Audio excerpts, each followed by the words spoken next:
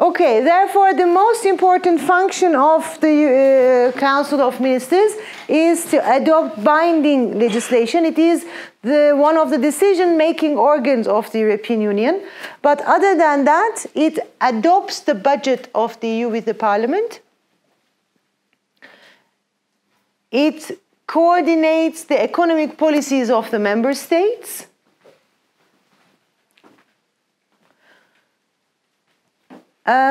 It concludes international agreements with third countries and international organizations. To conclude an agreement in Turkish?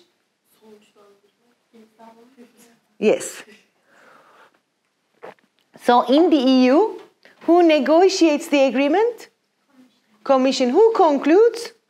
The Council. It is the Commission that negotiates. It is the Council that concludes. It gives the final decision on accession of new member states. It gives the final decision on the accession of new member states. As you know, and as we will be mentioning in a minute, unanimity is very rarely applied in the Council today. Unanimity, oy birliği, is very rarely applied in the Council today. One of these areas that the Council votes by unanimity, unanimity in Turkish, oy birliği, is the accession of third countries. Therefore, there it decides by unanimity. And the Council also appoints members of some EU institutions, such as the Court of Auditors, the Court of Justice, and the European Commission. One of the important topics as regards the Council of Ministers is the voting. Until the Treaty of Lisbon, the rule in the Council of Ministers was simple majority. Simple majority. The Lisbon Treaty amended this provision. Today,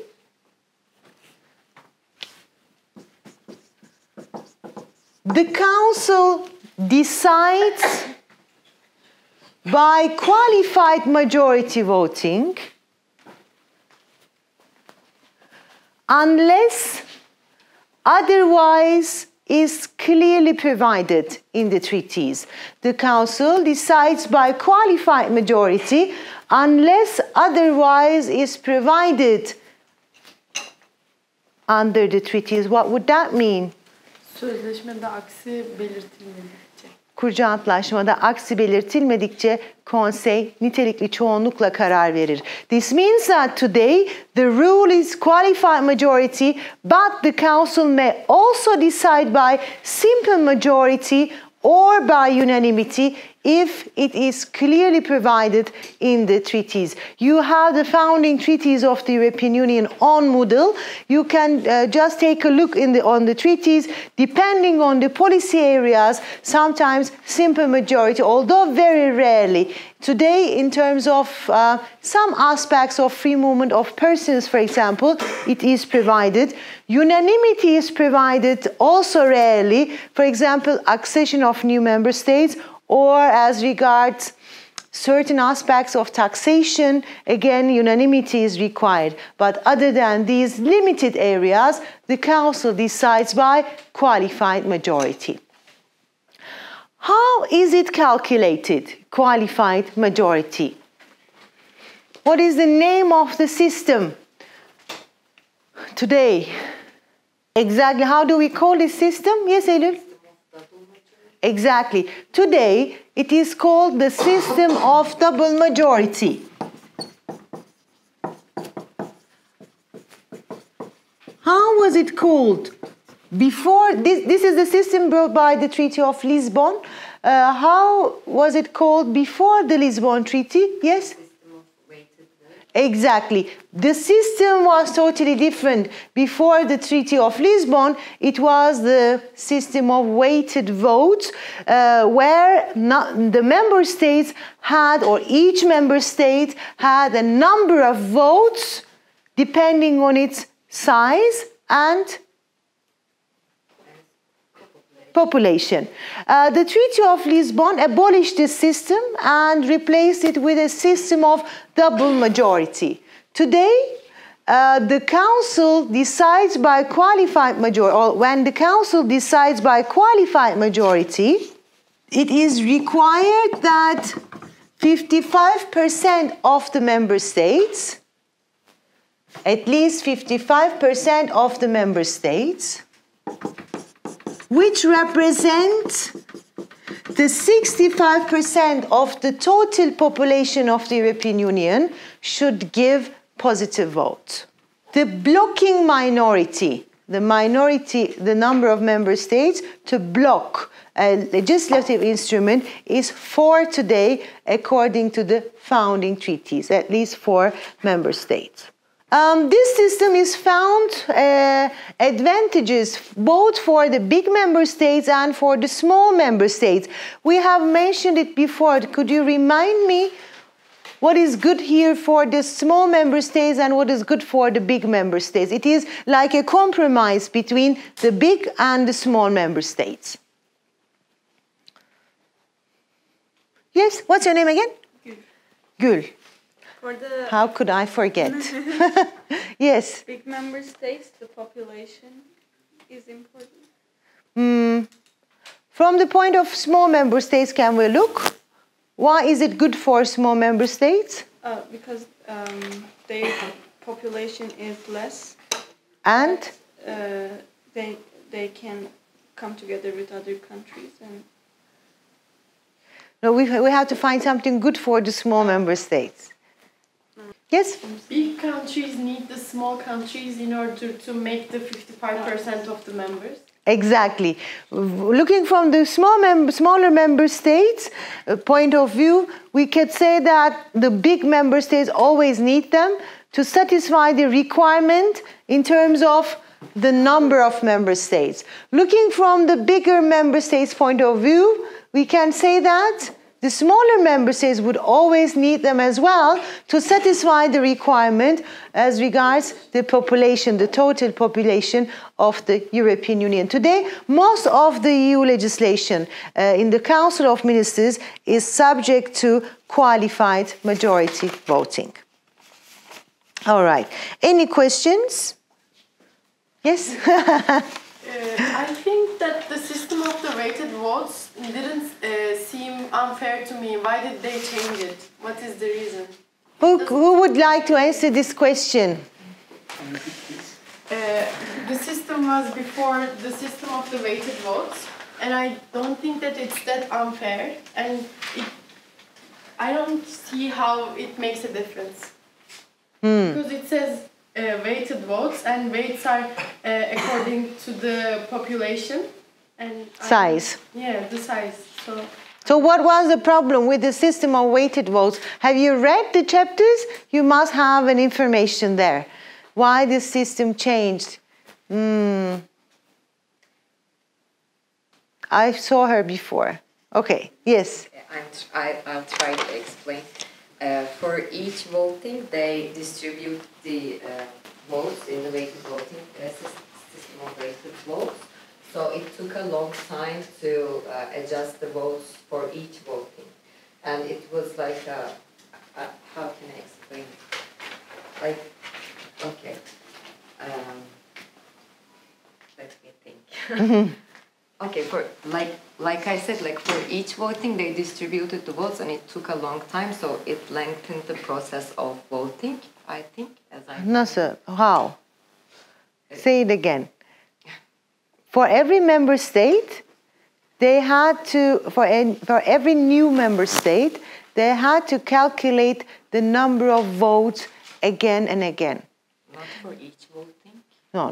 No. There was an established number of votes for every member state depending its size and population. For example, 27 votes for a member state. But for every enlargement, or before every enlargement, they had to calculate the number of votes, the number of weighted votes for every newcomer. This has been very problematic. And second, they had to decide also for a majority out of this total number of votes. This has been very problematic as well, because this is a very important part of the work of the council, and of course every member state wants more votes. They would say, oh, I am bigger as much as this one, or I am more populated than this one, why would I have only 17 votes, for example? So the weight wasn't stable. No. It was changing from yes. For every enlargement, if there are, for example, 10 member states coming to the European Union, before that enlargement, they had to calculate the number of votes again and again. If you read the stages of deepening in the European Union, you would realize that this is one of the major points of discussion between the member states in every intergovernmental conference. Therefore, they wanted to get rid of this system basically and went for a far easier system of double majority. Here there are no weighted votes at all for member states. Each member state has one vote only. Before, for example, under the system of weighted votes, when they were voting in the council, for example, when they were voting, one member state would mean 17, whereas the other one would mean 29 votes. So there was a total number of votes, and they had to calculate a majority to decide for a legislative instrument. They wanted to get rid of this. Yes? Can we also say the weighted vote system was disadvantageous for smaller population countries? Because like whatever England, Germany and France came together and decided something would easily pass on the... Not that much, because they also needed for a minimum number of member states to block legislation as well. Therefore, it was also guaranteed in the European Union. But still, yes, you are right, Malta, since it is the smallest member state, had always the least votes. It is not possible to give Malta as many votes as Germany. It is never possible if the system is based on size and population. But the population changes from one vote to the next, like the population of the states change. So the size also change. Takes time. Sorry? So the approximation takes time. Even if they yes, have new and there was based on bargaining and compromise in the Council of Ministers. Too many political problems as well. But even if like a new state like doesn't become a member from one voting to the next one, the population of a state changes. So shouldn't they distribute? No. That would be a disaster. But, like, yes, it changes, but they would consider it in the next enlargement, before the next enlargement, before the next treaty amendment, I would say, before. Otherwise, they had to consider it all over every time for every member state. Imagine there are now 28, and of course the population is increasing every month, for example.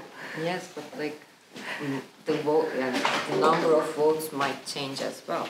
So yes, but they could only discuss this when it comes to a treaty amendment. Before a next treaty amendment, they could do it. Otherwise, the agenda of the European Union would be only about the calculation of weighted votes. That is not possible. Let's move to the European Council. European Council is composed of heads of state or government. Therefore, it is the highest political institution of the European Union. Is it a new institution? Or is it an old one? Is it new? Old. It is old? Compared to what? I mean, it's just an imagination, but I imagine that states came together to form this European Union. So I imagine that the first institution that they built would be European Council. Ha! I don't know. Does that make sense? They named it. Didn't they name this in the Lisbon Treaty? Okay.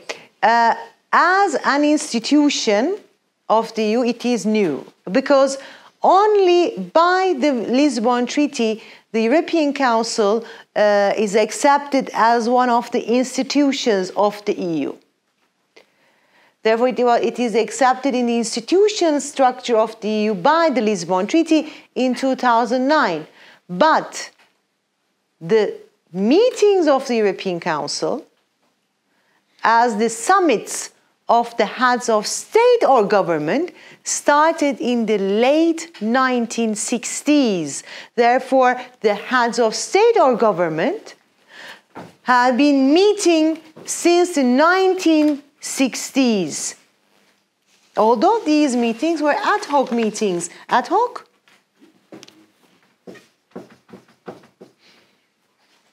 Not permanent. Ad hoc, not permanent. The meetings of the European Council were institutionalized in 1974 Paris Summit. The meetings involve the heads of state or government, the president of the European Commission, the President of the European Council, and the High Representative of the EU for Foreign Affairs and Security Policy. According to the founding treaties, the European Council meets twice every 6 months. Twice every 6 months, making 4 meetings in a year. It used to meet in different cities in Europe, and those meetings were known after the name of the city, such as Copenhagen European Council or Madrid European Council, but today it usually meets in Brussels. Therefore, the meetings are usually held in Brussels. It is, as we stated, politically the highest institution, but has no legislative function at all. It may request the Council or the Commission to adopt legislation in a given topic. It's a political forum for debate, negotiation and bargaining in the European Union, and it usually decides by consensus. It is an intergovernmental institution, as you can imagine, and it usually decides by consensus, but if the treaty so provides, it may also decide by simple majority or qualified majority voting. When the treaty so requires, it may also decide by qualified majority voting or by simple majority. Okay, I will move to the Court of Justice, but before moving that, because we have mentioned the High Representative a couple of times before, let's make it clear. Who is this High Representative? What is the responsibility? The High Representative of the EU for Foreign Affairs and Security Policy, therefore, is a new post provided by the Treaty of Lisbon.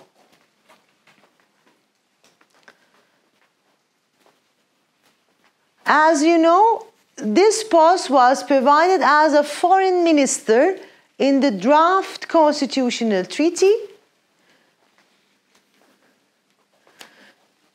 but following the rejection of the draft in the Netherlands and in France, it is replaced by the High Representative.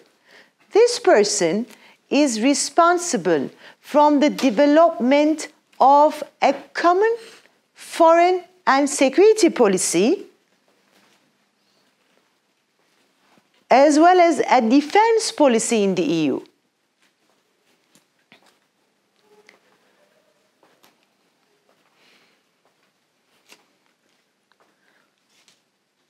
What is the role of this person?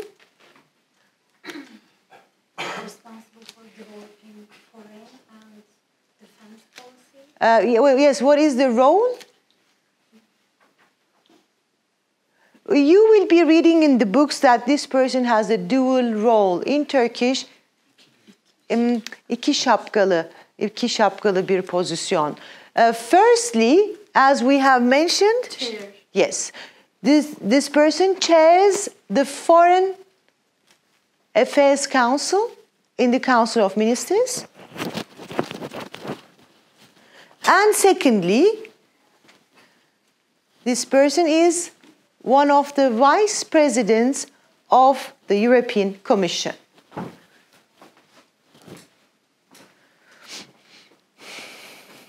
Please read from the textbooks as regards the appointment of the High Representative as well.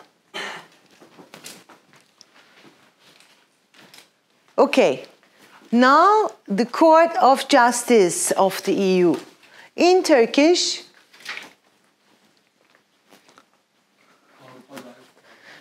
Avrupa Birliği Adalet Divanı veya ABAD. When we say Court of Justice of the European Union, today it is a general name to mean the court structure of the EU. This is a new name. This is provided by the Treaty of Lisbon to mean the judicial structure of the European Union. Today it includes two courts.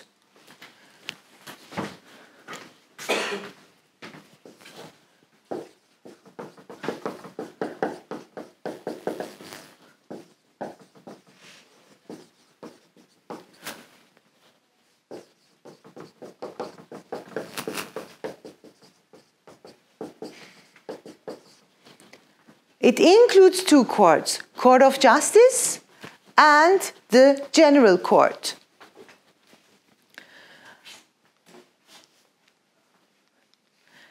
The Court of Justice was the first court in the EU.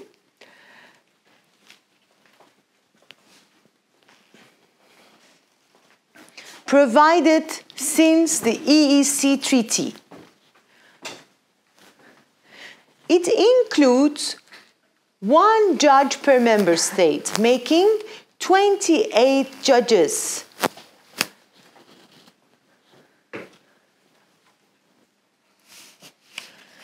The judges are appointed for a renewable 6 years. What does renewable 6 years mean?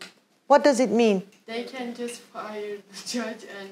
After 6 years, they can be appointed again. Oh, okay. Renewable. And there exist 11 advocate generals. Advocate generals, other than judges, there are advocate generals in the Court of Justice.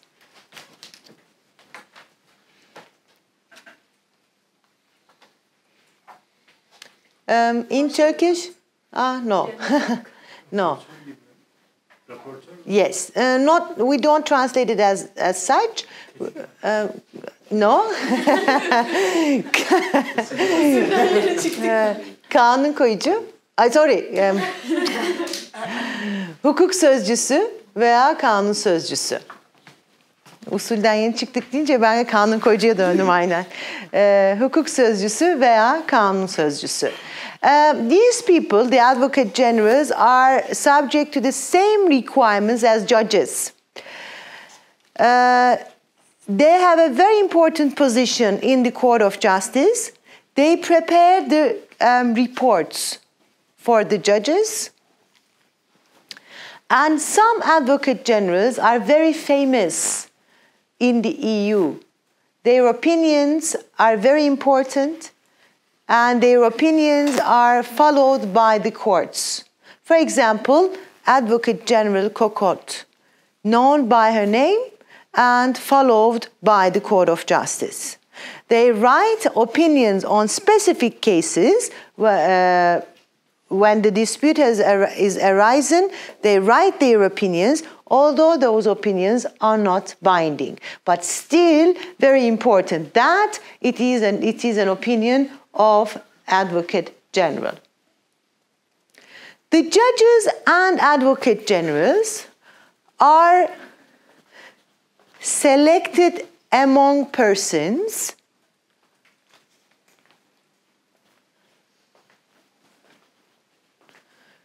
whose independence is beyond doubt and who satisfy the requirements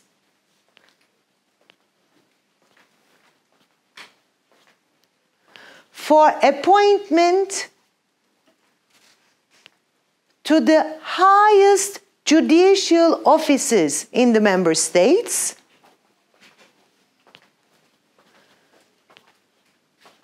or who are jurisconsults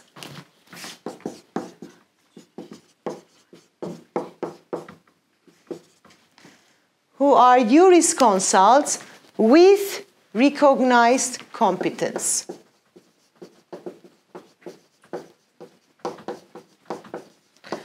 The judges of the Court of Justice are selected from among persons whose independence is beyond doubt and who satisfy the requirements for the highest judicial offices in the member states or who are jurisconsults with recognized competence. The Court of Justice may sit in three different ways. Sit meaning sit and decide. Sit and decide. It may decide or it may sit as a chamber. In Turkish, daire, including 3 or 5 judges. It may decide, it may sit as a grand chamber.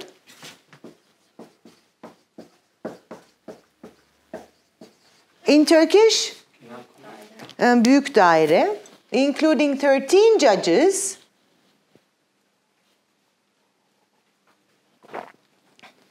This is when a member state or an EU institution which is a party to the proceedings. A party to the proceedings in Turkish? Yes, proceedings.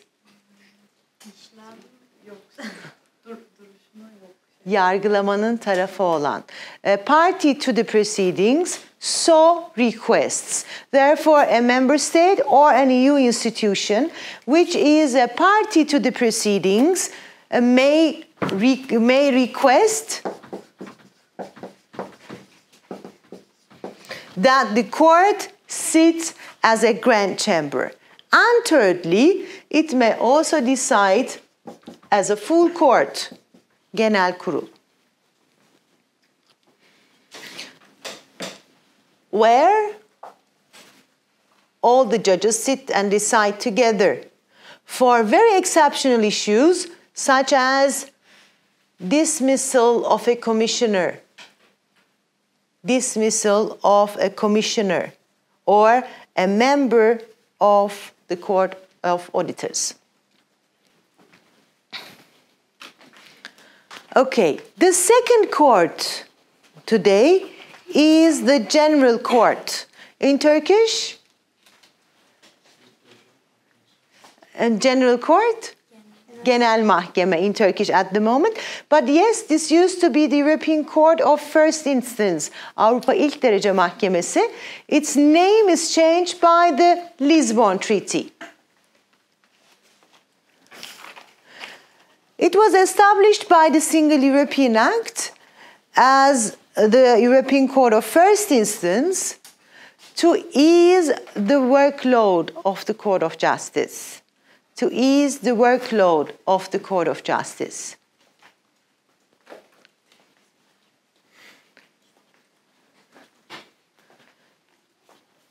It includes at least one judge per member state. It includes at least one judge per member state, not necessarily one judge per member state, and today it includes 45 judges in total. What is the country that has the most judges? We have to look because it depends. It is not the population and size of the member state. Let me check this for next week. There are no permanent advocate generals in the General Court, but one judge may act as an advocate general when it is so requested or when it is necessary.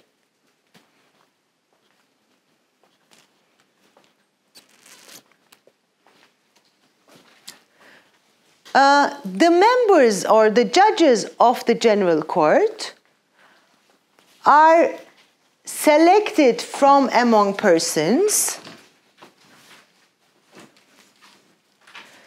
whose independence is beyond doubt and who satisfy the requirements for the high judicial offices in the member states. Okay.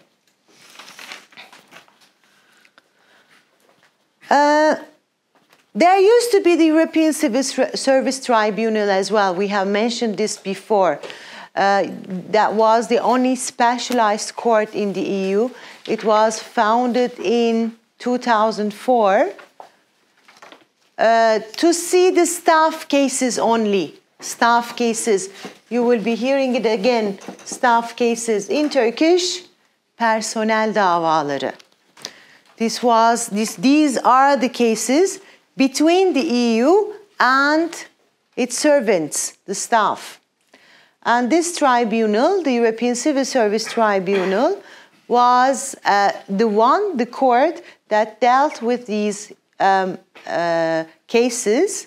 But then it was decided to transfer the power of the court to the General Court, and it was dissolved in 2016. Therefore, today, there is no General Court.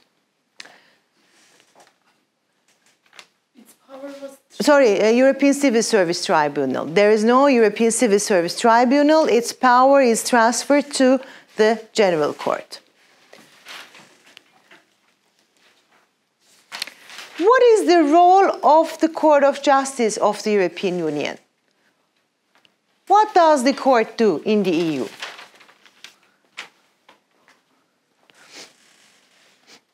Yes?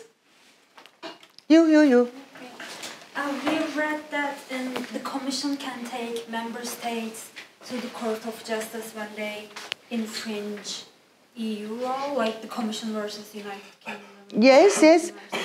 Yes, but we will be speaking about more general roles or functions for the Court of Justice. So what does it do in that case as well, in the actions for infringement, for example? What is the role? Yes? It interprets the treaties. This is not related with infringement. No. This is something else. Yes, okay. It is the Court of Justice of the EU that interprets EU law. This is a unique role, unique function for the Court of Justice. As you will be seeing, this is a very important function for a court in the European Union because this is a new legal system. It is far newer than national law. It is far newer than international law as well. So you establish a new legal system with new rules, and of course you need a very strong institution to interpret the law. And this is the Court of Justice of the European Union. As we have mentioned, the court has a monopoly to interpret EU norms. The provisions in the treaties, the provisions in the binding instruments, non-binding instruments of EU law. And the unique tool for interpreting EU law, any ideas? What is the tool for the Court of Justice to interpret the EU law as a principle? I am sure you have read. This is a very famous tool in the EU. This is a subject which I like most as well. That is called preliminary rulings procedure. Preliminary rulings procedure under the jurisdiction of the Court of Justice.